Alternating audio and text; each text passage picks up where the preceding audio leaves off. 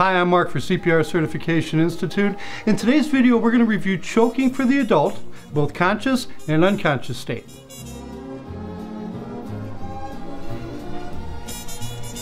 Hi. Babysitting today? Hi, seriously? Where have you been? I'm starving. I was filming with Josh today. I told you this. Oh yeah. The guy that gets drunk and hits somebody in the parking lot? Was he as drunk as when I agreed to marry you? Please, are you serious? No one's ever been that drunk. Looking at choking in the adult, believe it or not, alcohol is oftentimes involved. Alcohol is a central nervous system depressant and an appetite stimulant.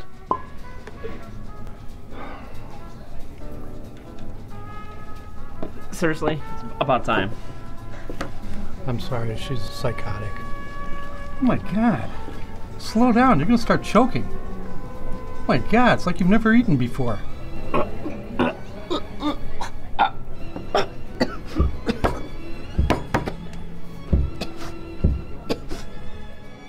So here you have your pain in the ass wife or husband sitting right across from you, choking to death.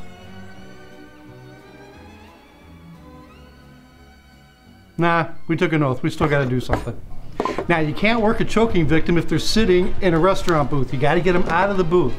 So get your victim out of the booth, explain what you're going to do to them because they're freaking out. Anytime you have your airway blocked, a little thing goes off in your brain that says, hey, you're about to die. So these people may be really freaking out, so communicate with them. Go, hey, I know the Heimlich maneuver, I'm going to help you. Next, position yourself behind the patient.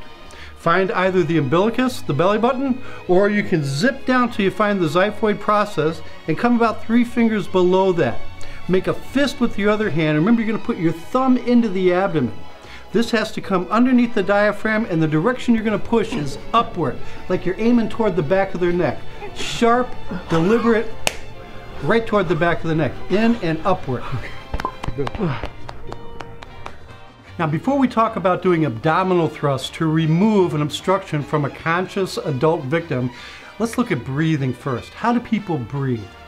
Well, we breathe, take air in and out of the body, mostly through contracture of the diaphragm. Your diaphragm sits transverse, separates the chest from the belly, right? Now, here's what happens. Your diaphragm contracts and it drops down. And like a vacuum, you passively suck air in.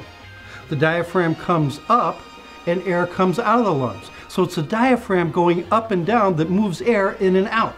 So when we're doing those abdominal thrusts, we're really not doing abdominal thrusts. We want to be doing diaphragm thrusts. We got to get that diaphragm moving upward. However, the only way to get to the diaphragm from the outside is through the abdomen. That's why we do abdominal thrusts. But remember, important, the direction you have to go, upward. Got to move that diaphragm up, increase the pressure in the chest, knock that hot dog out of her throat. Now you're going to continue to do abdominal thrusts, continue to do the Heimlich maneuver until either the obstruction comes up or the patient becomes unconscious. Call 911, get some help. Now, once your patient is unconscious, first, activate EMS, call 911, get some professional help coming. Next, open up that mouth. Take a peek inside that mouth, and if you can find the obstruction, pull it out of there. If you can't, no blind finger sweeping. You can actually push it further down.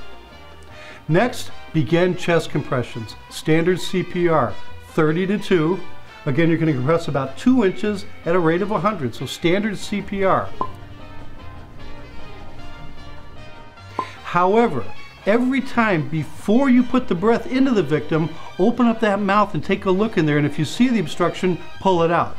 Between the chest compressions and the ventilations, we may have loosened that obstruction. We may be able to pull it out of their mouth now.